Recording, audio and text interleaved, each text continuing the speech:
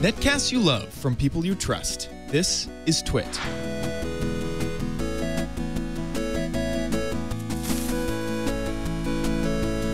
So, let's talk about Fraps. I have a love-hate relationship with this program. Fraps is the standard when talking about recording programs. It's made by BIPA and costs around $37. The name stands for frames per second. On top of allowing you to record your gameplay, it will also allow you to benchmark your game and see your frames per second up in the top corner. This will allow you to record any DirectX or OpenGL source. So when you start up Fraps, you get a few options. This is the General tab, which will allow you to start Fraps Minimize, start it when Windows starts, and that sort of stuff. Next is the Frames per Second tab. This is your benchmarking tab.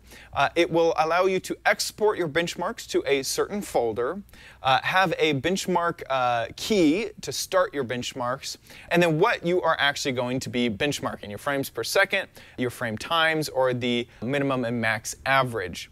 And then you can also have it stop doing that after a certain set time.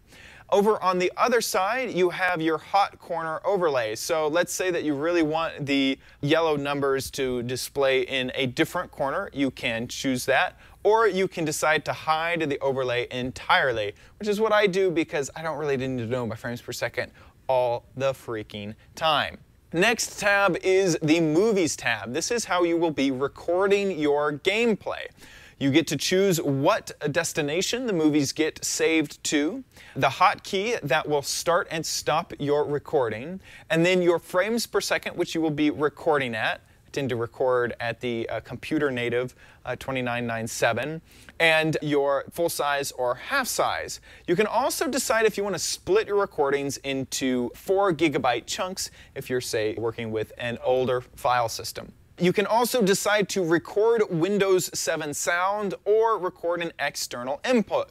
Now, I cannot figure out, for the life of me, how to change which microphone Fraps randomly decides to choose. So for some reason, if it's not choosing the right one, I would suggest going down into your system recording devices, change it to your correct one, and hope that Fraps also updates. If not, when you're recording, there's no way to tell what audio source Fraps is using. You can also hide your cursor, lock your frame rate, or force lossless RGB captures, which can be a little bit CPU intensive. And then finally, you have a screenshots option. So if you hit a hotkey, it will grab a screenshot of your game. Now, one thing to note about Fraps is that the file sizes that it creates are huge. Average while I'm recording a game is about a gig a minute. So if I record an hour of gameplay, that's easily 60 to maybe even 100 gigabytes of data.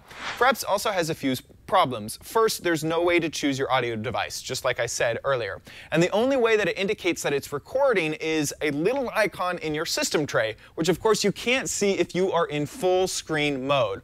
Also, Fraps will not record separate audio from your in-game audio or your computer audio and your mic. It mixes it all down to one single recording. So if for some reason your game was really loud, it's going to stay that way because there's really no way to break those two levels apart from each other.